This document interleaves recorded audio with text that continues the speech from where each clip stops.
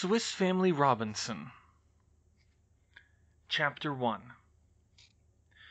For many days we had been tempest-tossed.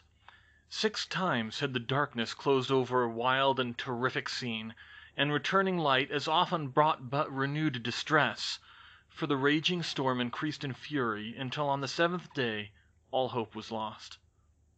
We were driven completely off our course. No conjecture could be formed as to our whereabouts. The crew had lost heart, and were utterly exhausted by incessant labor. The riven masts had gone by the board, leaks had been sprung in every direction, and the water, which rushed in, gained upon us rapidly.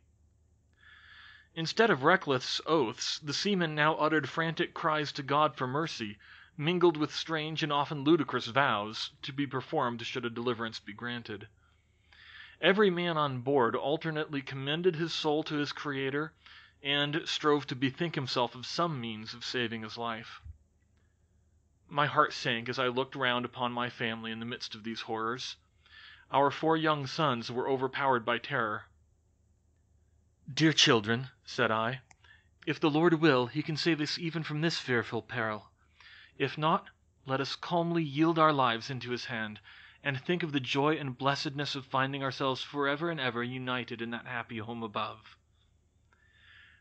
At these words my weeping wife looked bravely up, and, as the boys clustered around her, she began to cheer and encourage them with calm and loving words. I rejoiced to see her fortitude, though my heart was ready to break as I gazed upon my dear ones.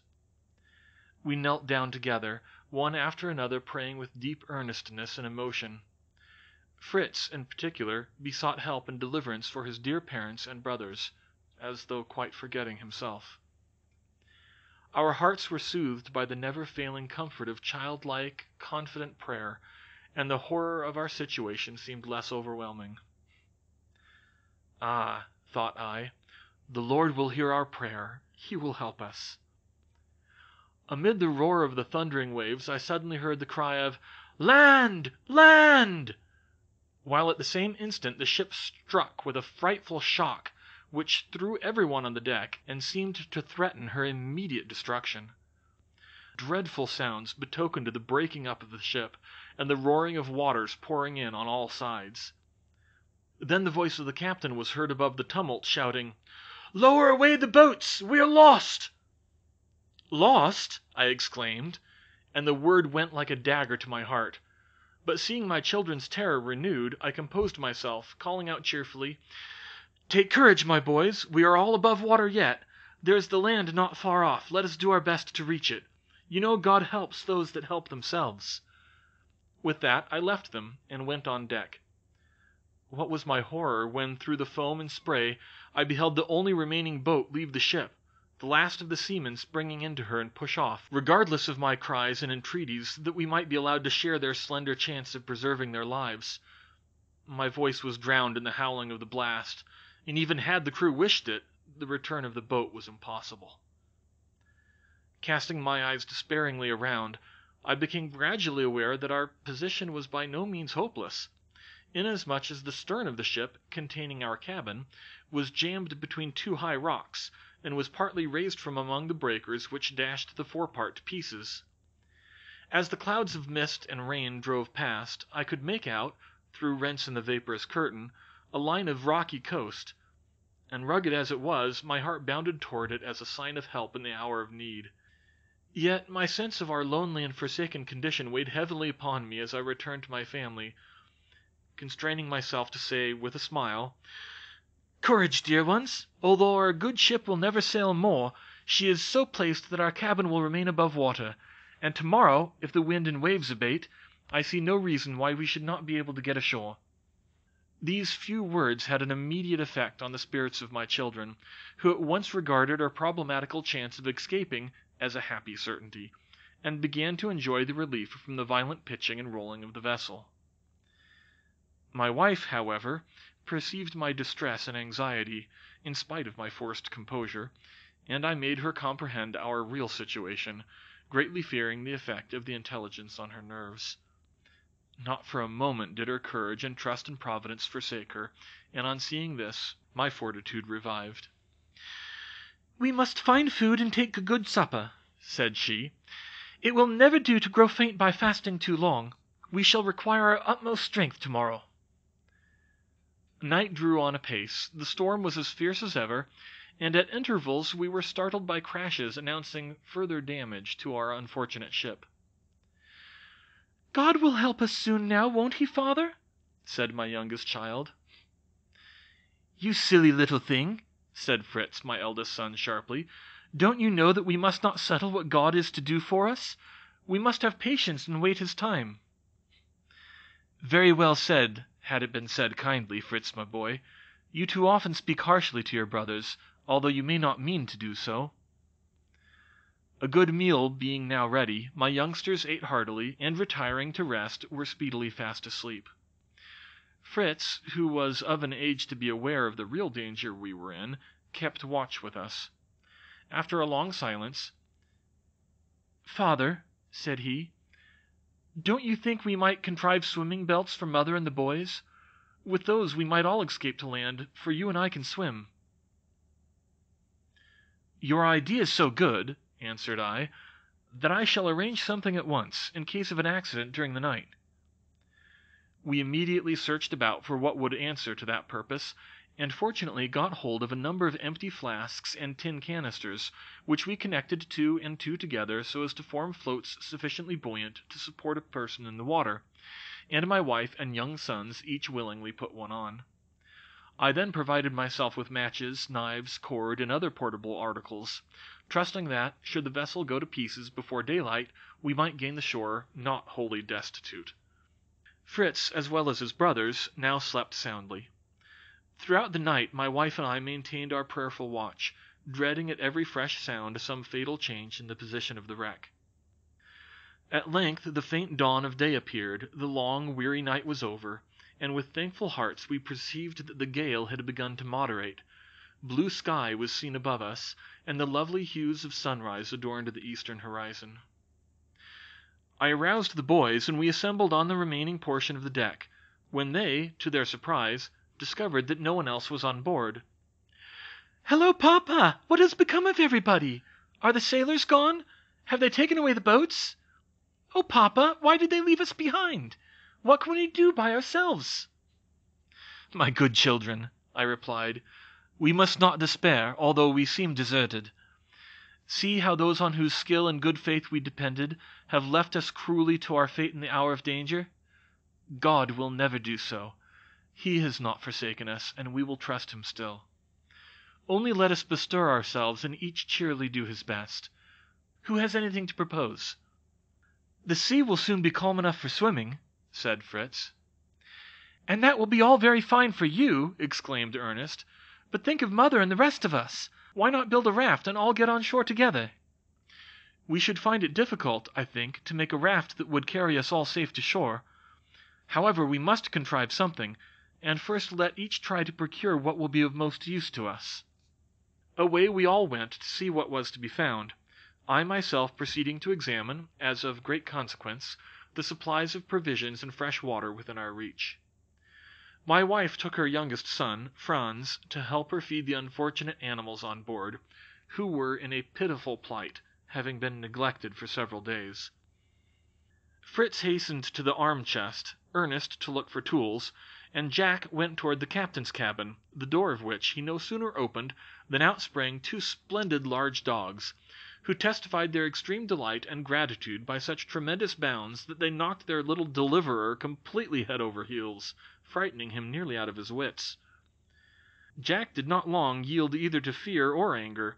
He presently recovered himself, the dogs seemed to ask pardon by vehemently licking his face and hands, and so, seizing the larger one by the ears, he jumped on his back, and, to my great amusement, coolly rode to meet me as I came up the hatchway. When we reassembled in the cabin, we all displayed our treasures. Fritz brought a couple of guns, shot belt, powder flasks, and plenty of bullets. Ernest produced a capful of nails, an axe, and a hammer, while pincers, chisels, and augers stuck out of all his pockets. Little Franz carried a box, and eagerly began to show us the nice sharp little hooks it contained. "Well done, Franz," cried I.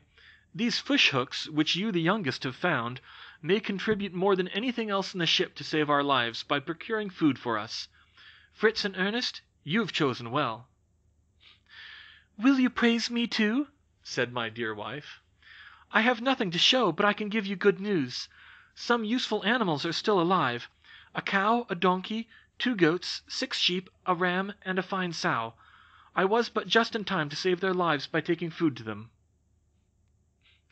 "All these things are excellent indeed," said I.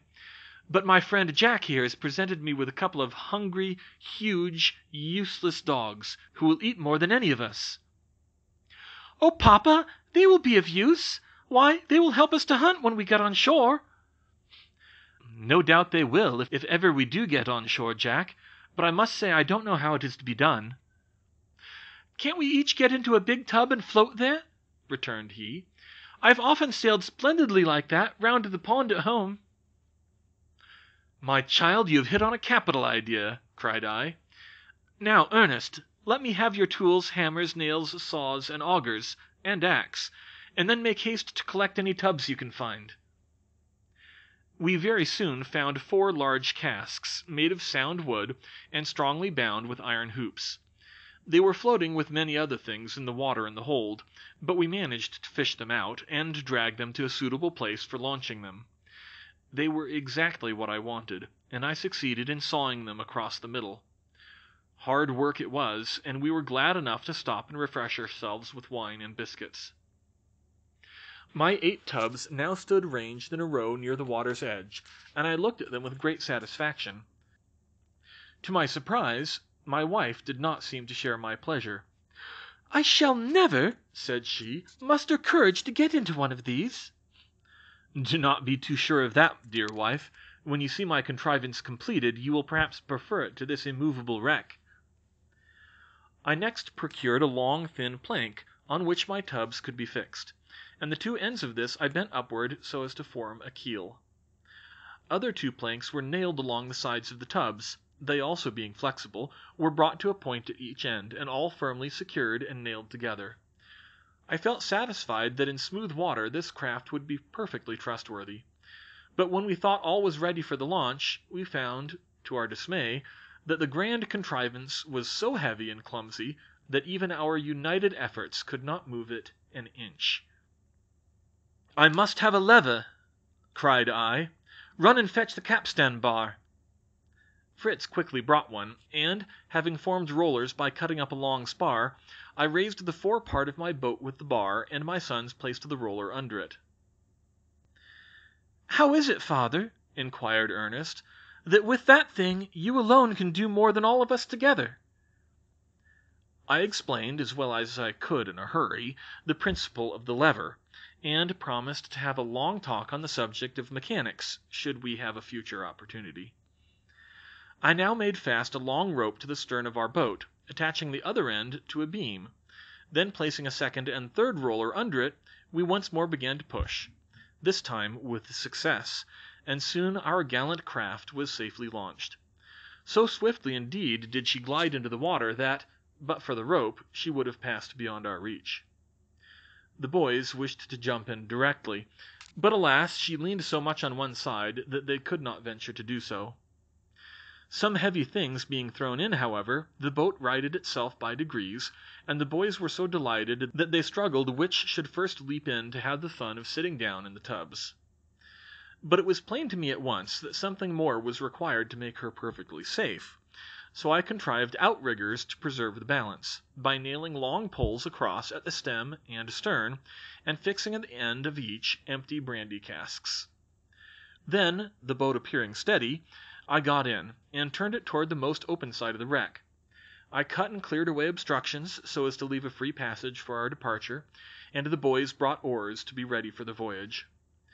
This important undertaking we were forced to postpone until the next day, as it was by this time far too late to attempt it.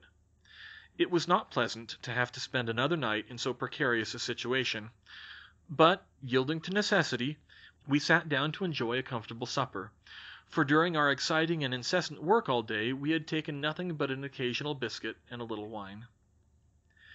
We prepared for rest in a much happier frame of mind than on the preceding day, but I did not forget the possibility of a renewed storm, and therefore made everyone put on the belts, as before. I persuaded my wife, not without considerable difficulty, to put on a sailor's dress, assuring her she would find it much more comfortable and convenient for all she would have to go through. She at last consented to do this, and left us for a short time, reappearing with much embarrassment and many blushes in a most becoming suit, which she had found in a midshipman's chest. We all admired her costume, and any awkwardness she felt soon began to pass off. Then, retiring to our berths, peaceful sleep prepared us all for the exertions of the coming day. We rose up betimes, for sleep weighs lightly on the hopeful, as well as on the anxious. After kneeling together in prayer, "Now, my beloved ones," said I, "with God's help we are about to effect our escape.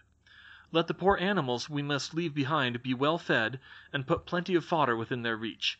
In a few days we may be able to return, and save them likewise. After that, collect everything you can think of which may be of use to us."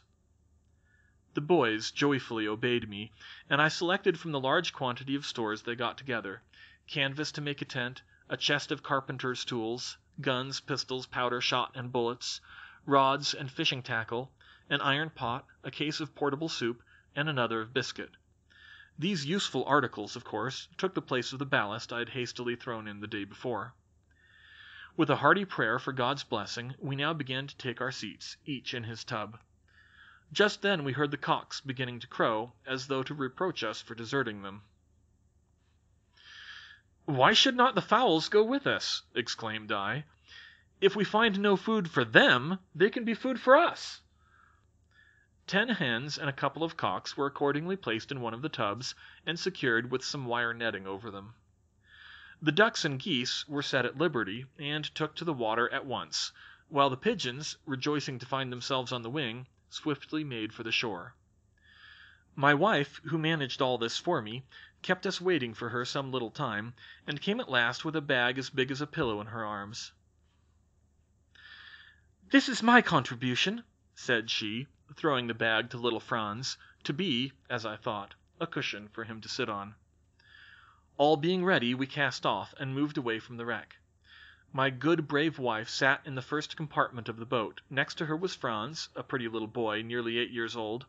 Then came Fritz, a handsome, spirited young fellow of 15, and 2 center tubs contained the valuable cargo. Then came our bold, thoughtless Jack. Next to him Ernest, my second son, intelligent, well-formed, and rather indolent.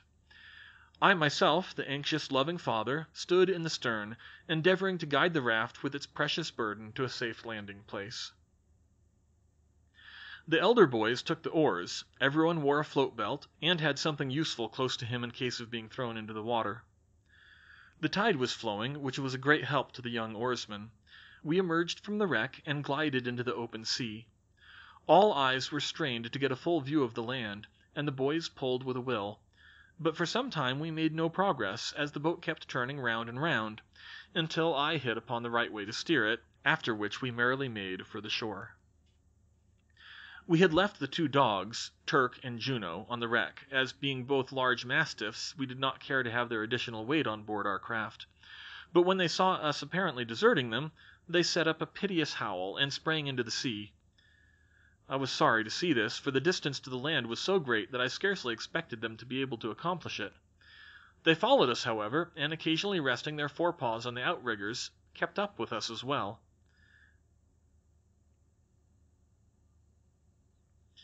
Jack was inclined to deny them this, their only chance of safety. "Stop," said I. "That would be unkind as well as foolish. Remember, the merciful man regardeth the life of his beast." Our passage, though tedious, was safe, but the nearer we approached the shore, the less inviting it appeared.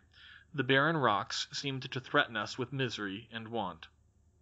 Many casks, boxes, and bales of goods floated on the water around us. Fritz and I managed to secure a couple of hogsheads, so as to tow them alongside. With the prospect of famine before us, it was desirable to lay hold of anything likely to contain provisions. By and by we began to perceive that, between and beyond the cliffs, green grass and trees were discernible. Fritz could distinguish many tall palms, and Ernest hoped they would prove to be coconut trees, and enjoyed the thoughts of drinking the refreshing milk. "I am very sorry I never thought of bringing away the captain's telescope," said I. "Oh, look here, father!" cried Jack, drawing a little spyglass joyfully out of his pocket. By means of this glass I made out that at some distance to the left the coast was much more inviting. A strong current, however, carried us directly toward the frowning rocks, but I presently observed an opening where a stream flowed into the sea, and saw that our geese and ducks were swimming toward this place. I steered after them into the creek, and we found ourselves in a small bay or inlet where the water was perfectly smooth and of moderate depth. The ground sloped gently upward from the low banks to the cliffs, which here retired inland, leaving a small plain on which it was easy for us to land. Everyone sprang gladly out of the boat but little Franz, who, lying packed in his tub like a potted shrimp, had to be lifted out by his mother. The dogs had scrambled on shore before us. They received us with loud barking and the wildest demonstrations of delight. The geese and ducks kept up an incessant din, adding to which was the screaming and croaking of flamingos and penguins, whose dominion we were invading. The noise was deafening, but far from unwelcome to me, as I thought of the good dinners the birds might furnish. As soon as we could gather our children around us on dry land, we knelt to offer thanks and praise for our merciful escape, and with full hearts we commended ourselves to God's good keeping for the time to come. All hands then briskly fell to the work of unloading, and oh, how rich we felt ourselves as we did so! The poultry we left at liberty to forage for themselves, and set about finding a suitable place to erect a tent in which to pass the night. This we speedily did, thrusting a long spar into a hole in the rock, and supporting the other end by a pole firmly planted in the ground, we formed a framework over which we stretched the sailcloth we had brought. Besides fastening this down with pegs, we placed our heavy chest and boxes on the border of the canvas, and arranged hooks so as to be able to close up the entrance during the night. When this was accomplished, the boys ran to collect moss and grass to spread in the tent for our beds, while I arranged a fireplace with some large flat stones near the brook which flowed close by. Dry twigs and seaweed were soon in a blaze on the hearth. I filled the iron pot with water, and giving my wife several cakes of the portable soup, she established herself as our cook, with little Franz to help her. He, thinking his mother was melting some glue for carpentering, was eager to know what Papa was going to make next. "This is soup for your dinner, my child. Do you think these cakes look like glue?" "Yes, indeed I do," replied Franz, "and I should not much like to taste glue soup. Don't you want some beef or mutton, Mamma?" "Where I can get it, dear," said she. "We are a long way from a butcher's shop. But these cakes are made of the juice of good meat, boiled till it becomes a strong, stiff jelly. People take them when they go to sea, because on a long voyage they can only have salt meat, which will not make nice soup." Fritz, meanwhile, leaving a loaded gun with me, took another himself, and went along the rough coast to see what lay beyond the stream. This fatiguing sort of walk not suiting Ernest's fancy, he sauntered down to the beach, and Jack scrambled among the rocks, searching for shellfish. I was anxious to land the 2 casks which were floating alongside our boat, but on attempting to do so, I found that I could not get them up the bank on which we had landed, and was therefore obliged to look for a more convenient spot. As I did so, I was startled by hearing Jack shouting for help, as though in great danger. He was at some distance, and I hurried towards him with a hatchet in my hand. The little fellow stood screaming in a deep pool, and as I approached, I saw that a huge lobster had caught his leg in its powerful claw. Poor Jack was in a terrible fright. Kick as he would, his enemy still clung on. I waded into the water, and seizing the lobster firmly by the back, managed to make it loosen its hold, and we brought it safe to land. Jack, having speedily recovered his spirits, and anxious to take such a prize to his mother, caught the lobster in both hands, but instantly received such a severe blow from its tail that he flung it down, and passionately hit the creature with a large stone. This display of temper vexed me. "You are acting in a very childish way, my son," said I. "Never strike an enemy in a vengeful spirit." Once more lifting the lobster, Jack ran triumphantly toward the tent. Mother, mother, a lobster! Ernest, look here! Franz! Mind, he'll bite you! Where's Fritz?" All came crowding round Jack and his prize, wondering at its unusual size, and Ernest wanted his mother to make lobster soup directly, by adding it to what she was now boiling. She, however, begged to decline making any such experiment, and said she preferred cooking one dish at a time. Having remarked that the scene of Jack's adventure afforded a convenient place for getting my casks on shore, I returned thither, and succeeded in drawing them up on the beach, where I set them on end, and, for the present, left them.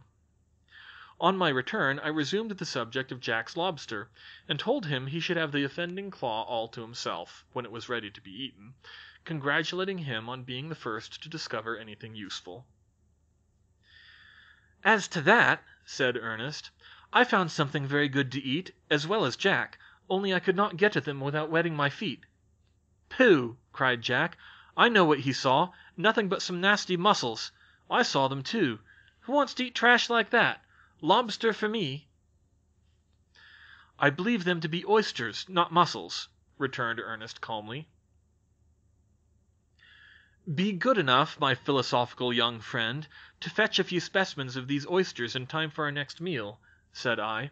"We must all exert ourselves, Ernest, for the common good, and pray never let me hear you object to wetting your feet. See how quickly the sun has dried Jack and me." "I can bring some salt at the same time," said Ernest. "I remarked a good deal lying in the crevices of the rocks. It tasted very pure and good, and I concluded it was produced by the evaporation of sea water in the sun." "Extremely probable, learned sir," cried I. "But if you had brought a bagful of this good salt, instead of merely speculating so profoundly on the subject, it would have been more to the purpose. Run and fetch some directly." It proved to be salt, sure enough, although so impure that it seemed useless, till my wife dissolved and strained it, when it became fit to put in the soup. "Why not use the sea water itself?" asked Jack. "Because," said Ernest, "it was not only salt, but bitter too. Just try it." "Now," said my wife, tasting the soup with the stick with which she had been stirring it, "dinner is ready, but where can Fritz be?" she continued a little anxiously. "How are we to eat our soup when he does come?" I asked. "We have neither plates nor spoons, and we can scarcely lift the boiling pot to our mouths. We are in as uncomfortable a position as the fox to whom the stork served up a dinner in a jug with a long neck." "Oh, for a few cocoanut shells!" sighed Ernest.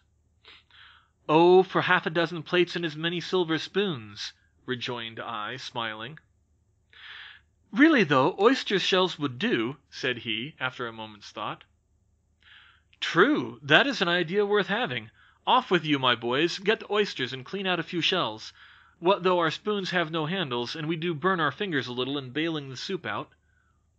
Jack was away and up to his knees in the water in a moment, detaching the oysters. Ernest followed more leisurely, and, still unwilling to wet his feet, stood by the margin of the pool and gathered in his handkerchief the oysters his brother threw him. As he thus stood, he picked up and pocketed a large mussel shell for his own use. As they returned with a good supply, we heard a shout from Fritz in the distance. We returned it joyfully, and he presently appeared before us, his hands behind his back, and a look of disappointment upon his countenance. "Unsuccessful," said he. "Really?" I replied. "Never mind, my boy, better luck next time." "Oh, Fritz!" exclaimed his brothers, who had looked behind him. "A sucking pig! A little sucking pig! Where did you get it? How did you shoot it? Do let us see it." Fritz then, with sparkling eyes, exhibited his prize. "I am glad to see the results of your prowess, my boy," said I, "but I cannot approve of the deceit. Even as a joke, stick to the truth in jest and in earnest." Fritz then told us how he had been to the other side of the stream. "So different from this," he said. "It is really a beautiful country, and the shore, which runs down to the sea in a gentle slope, is covered with all sorts of useful things from the wreck. Do let us go collect them. And, father, why should we not return to the wreck and bring off some of the animals? Just think of what value the cow would be to us, and what a pity it would be to lose her. And we will move over the stream, where she will have good pasturage, and we shall be in the shade instead of on this desert, And, father, I do wish—" "Stop, my boy," cried I. "All will be done in good time. Tomorrow and the day after will bring work of their own. And tell me, did you see no traces of our shipmates?"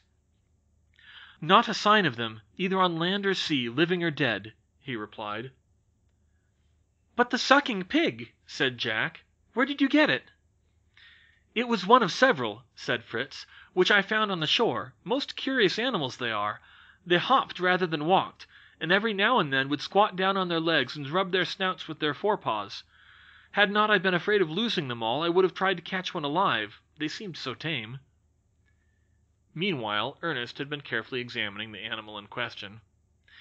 "This is no pig," he said, "and except for its bristly skin does not look like one. See, its teeth are not like those of a pig, but rather those of a squirrel. In fact," he continued, looking at Fritz, "your sucking pig is an agouti." "Dear me," said Fritz, "listen to the great professor lecturing. He is going to prove that a pig is not a pig." "You need not be so quick to laugh at your brother," said I in my turn. "He is quite right. I, too, know the agouti by descriptions and pictures, and there is little doubt that this is a specimen. The little animal is a native of North America, where it makes its nest under the roots of trees and lives upon fruit. But, Ernest, the agouti not only looks something like a pig, but most decidedly grunts like a porker." While we were thus talking, Jack had been vainly endeavoring to open an oyster with his large knife. "Here is a simpler way," said I, placing an oyster on the fire. It immediately opened. "Now," I continued, "who will try this delicacy?" All at first hesitated to partake of them, so unattractive did they appear. Jack, however, tightly closing his eyes and making a face as though about to take medicine, gulped one down. We followed his example, one after the other, each doing so rather to provide himself with a spoon than with any hope of cultivating a taste for oysters. Our spoons were now ready, and gathering round the pot we dipped them in, not, however, without sundry scalded fingers. Ernest then drew from his pocket the large shell he had procured for his own use, and scooping up a good quantity of soup, he put it down to cool, smiling at his own foresight. "Prudence should be exercised for others," I remarked. "Your cool soup will do capitally for the dogs, my boy. Take it to them, and then come and eat like the rest of us." Ernest winced at this, but, silently taking up his shell, he placed it on the ground before the hungry dogs, who lapped up its contents in a moment. He then returned, and we all went merrily on with our dinner. While we were thus busily employed, we suddenly discovered that our dogs, not satisfied with their mouthful of soup, had espied the agouti and were rapidly devouring it. Fritz, seizing his gun, flew to rescue it from their hungry jaws, and before I could prevent him, struck one of them with such force that his gun was bent. The poor beasts ran off howling, followed by a shower of stones from Fritz, who shouted and yelled at them so fiercely that his mother was actually terrified. I followed them, and as soon as he would listen to me, represented to him how despicable, as well as wicked, was such an outbreak of temper. "For," said I, "you have hurt, if not actually wounded, the dogs. You have distressed and terrified your mother, and spoiled your gun." Though Fritz's passion was easily aroused, it never lasted long, and speedily recovering himself, immediately he entreated his mother's pardon, and expressed his sorrow for his fault. By this time the sun was sinking beneath the horizon, and the poultry, which had been straying to some little distance, gathered around us, and began to pick up the crumbs of biscuit which had fallen during our repast. My wife hereupon drew from her mysterious bag some handfuls of oats, peas, and other grain, and with them began to feed the poultry. She at the same time showed me several other seeds of various vegetables. "That was indeed thoughtful," said I, "but pray be careful of what will be of such value to us. We can bring plenty of damaged biscuits from the wreck, which, though of no use as food for us, will suit the fowls very well indeed." The pigeons now flew up to crevices in the rocks, the fowls perched themselves on our tent pole, and the ducks and geese waddled off, cackling and quacking, to the marshy margin of the river. We, too, were ready for repose, and having loaded our guns, and offered up our prayers to God, thanking him for his many mercies to us, we commended ourselves to his protecting care, and as the last ray of light departed, closed our tent, and laid down to rest. The children The children remarked the suddenness of nightfall, for indeed there had been little or no twilight. This convinced me that we must be not far from the equator, for twilight results from the refraction of the sun's rays. The more obliquely these rays fall, the farther does the partial light extend, while the more perpendicular they strike the earth, the longer do they continue their undiminished force, until, when the sun sinks, they totally disappear, thus producing sudden darkness.